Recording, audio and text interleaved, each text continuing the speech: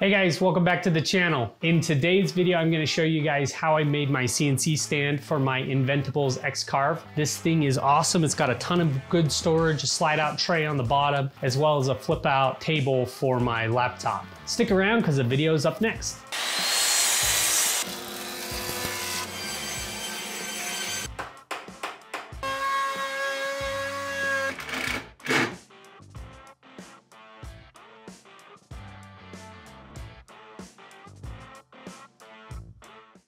So I decided to give in and actually purchase a CNC router. I went with the Inventables X-Carve. So I got it all set up, but it took up pretty much the whole of my assembly table here. So now I've kind of moved it to the ground, but obviously I don't want to keep it there. So what I'm gonna do is create a stand for the CNC. So if you wanna download the build plans, check out the description below.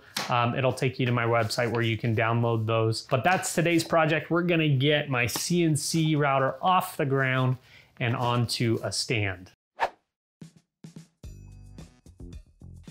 So to start off, we're gonna make the carcass out of 2x4s. Now, if you know me, I don't like to use 2x4s just straight from the lumber rack. I like to cut them out of 2x8s originally just because it gives you a lot straighter boards and better grain. Now, you're probably wondering why we're using 2x4s on the carcass instead of just building it like a normal cabinet with plywood. And the only reason I'm doing it this way is because Douglas fir is probably the cheapest wood in my location. And I just wanted to reduce the amount that I had to spend as well as reduce the amount of sheets of plywood I had to purchase. So to start off, I cut everything down to the proper size based on the build plans, and then I gang marked all of the studs to where the stretchers on the sides will go for the side panels. I also added pocket holes to each one of the stretchers to where they'll connect to the legs. Then I used glue and my pocket hole screws to set the stretchers in place. Obviously I used a clamp, as I always do with pocket holes, because they like to move, and I checked for square along the way to make sure everything was going to be lined up and that I was going to get a level table at the end. Now, if you look at the top right corner, you will see that the forewoman is on site today, so I've got to be on my best behavior to make sure that this thing works out great and that this thing gets approved for use. But you'll see her later in the video. Once one panel was complete, I repeated the same process to create another panel, and then decided to connect those two panels together using long stretchers that will go across the front. To connect these stretchers, I use the same pocket holes and glue to make sure that they're set.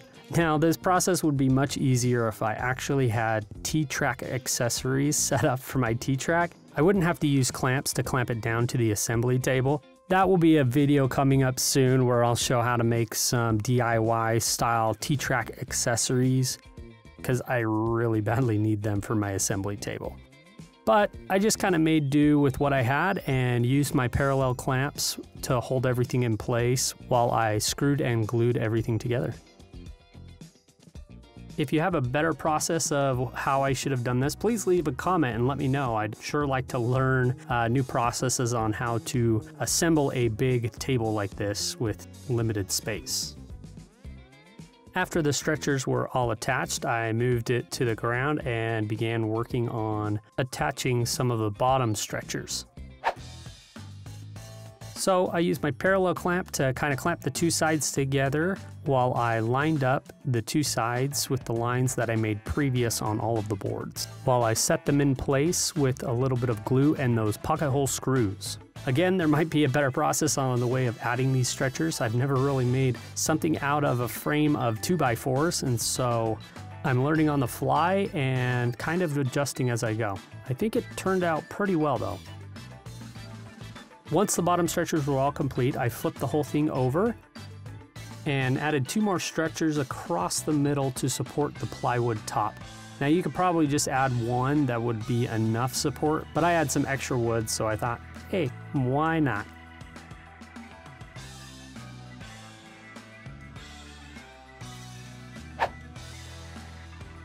Next, I cut down a sheet of Baltic birch 3/4 inch plywood to create a space for a couple drawers that will go in. Now there will be a couple panels that will go on the side to give me space for the drawers to be supported, as well as a place for me to install the drawer slides. I installed these using a little bit of glue and some trim screws that go straight into the 2x4s. And then to attach the bottom that will connect these two, I use a little bit of glue and those same trim screws to make everything as permanent and sturdy as I could.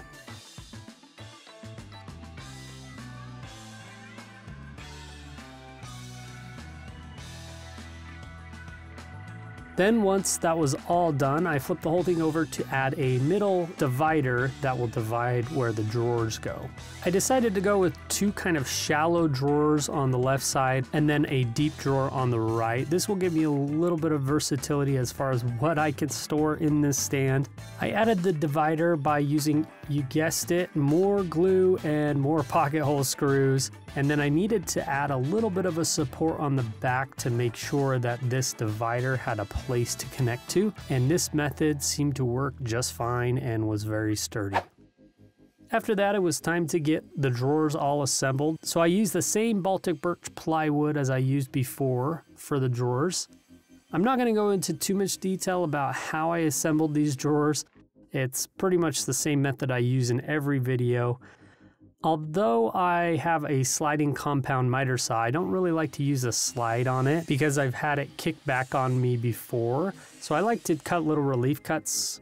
I'd like to know whether or not you think this is a good method or if you would prefer to use a slider. It's actually pretty nerve-wracking when I use the slider, so I prefer not to. Hey, make sure you subscribe to the channel if you haven't had an opportunity already. If you have had the opportunity and you haven't yet, I don't know what you're waiting for. I've got a lot of really cool projects that are planned for the next half of this year, and I'm super excited. So make sure that you get subscribed and ring that notification bell.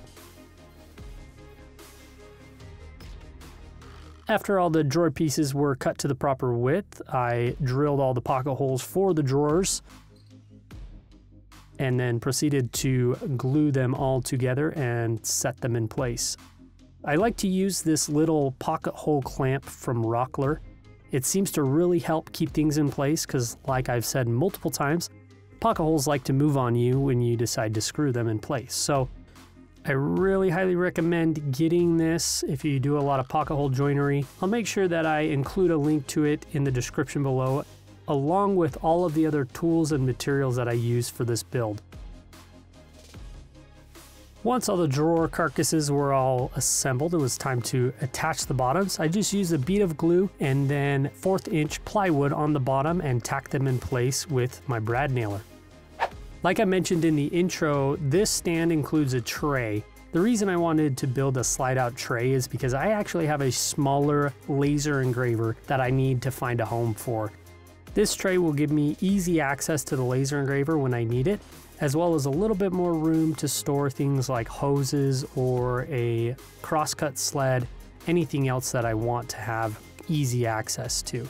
I used the same method as I did with the drawers, just on a bigger size tray, and I used 1/2 inch plywood instead of 1/4 inch plywood for the bottom, just to give me some extra strength and stability.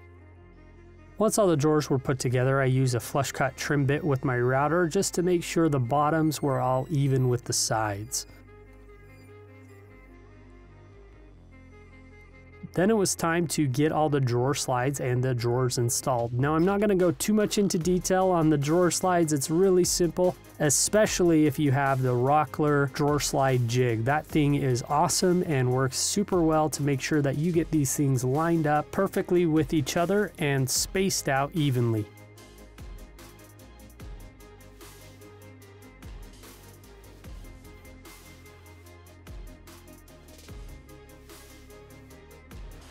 And after I got the drawers installed, I got the tray installed. Ooh, ah.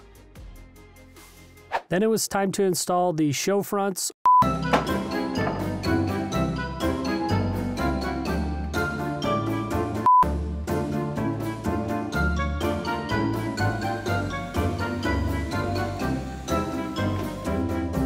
And my My method is far from perfect when it comes to installing these things. I just kind of winged it and used a clamp to clamp it in place, eyeballed it, and screwed in the back.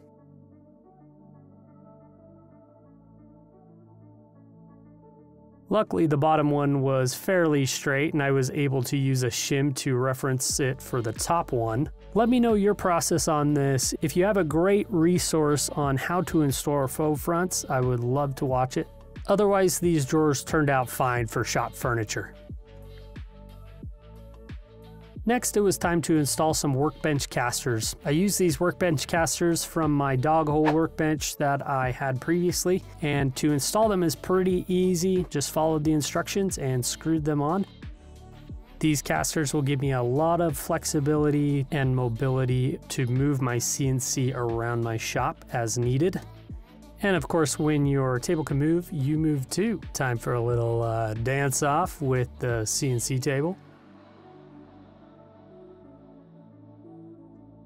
Next, it was time to get the top all installed. I used a bead of glue around the entire frame and then installed the 3/4 inch Baltic birch top, setting it in place with 1.5 inch brad nails around the entire thing.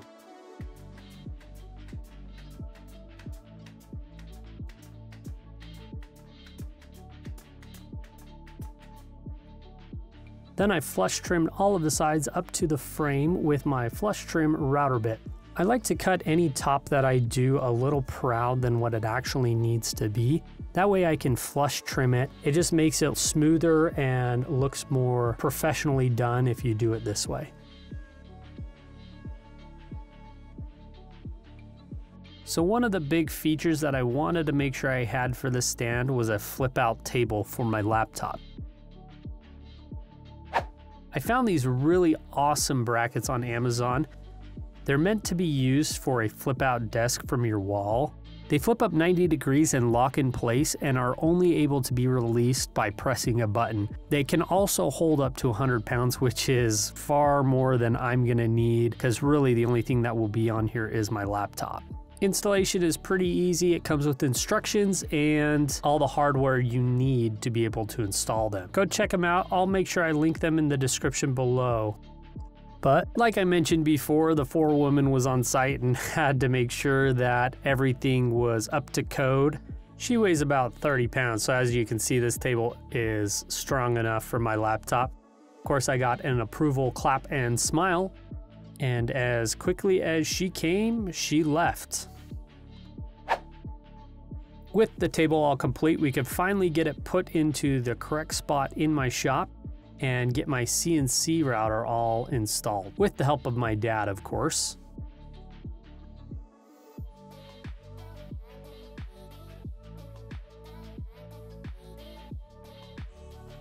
Then I got everything that I had for the CNC organized into the drawers. Well, not really organized, more just put into these drawers. I'm gonna create some holders later on for all of it. With the slide out tray, I put my laser engraver on the bottom as well as my crosscut sled for my table saw. And after that, I pretty much called this project done. I'm super happy to finally have a dedicated place for my CNC router and that this machine isn't just sitting on the ground.